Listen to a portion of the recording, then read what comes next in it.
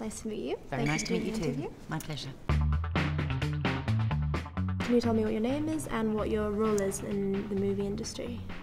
Oh, that's a big question. The name bit's easy. I'm Samantha Bond, and probably most well known in film terms for Moneypenny in the Pierce Brosnan James Bond films. By the time I was about 16, I knew I wanted to try to be an actress.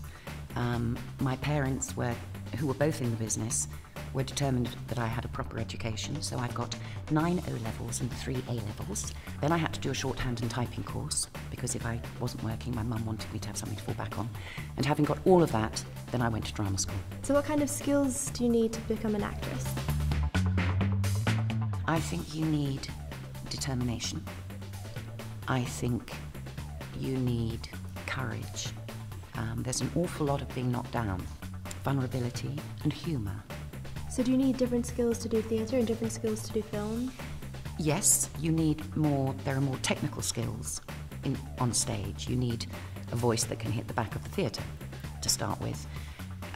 Sometimes when your back is to the audience, the most important element of your work is truth. And I think whether you're on a stage, whether you're in front of a camera, whether you're doing a radio play, as long as you are as truthful, that's the most important, and that doesn't change. What kind of advice would you give to someone wanting to become an actress or actor? The most important thing is that you really want to do it more than anything else in the world, because it's tough. It's really, really tough.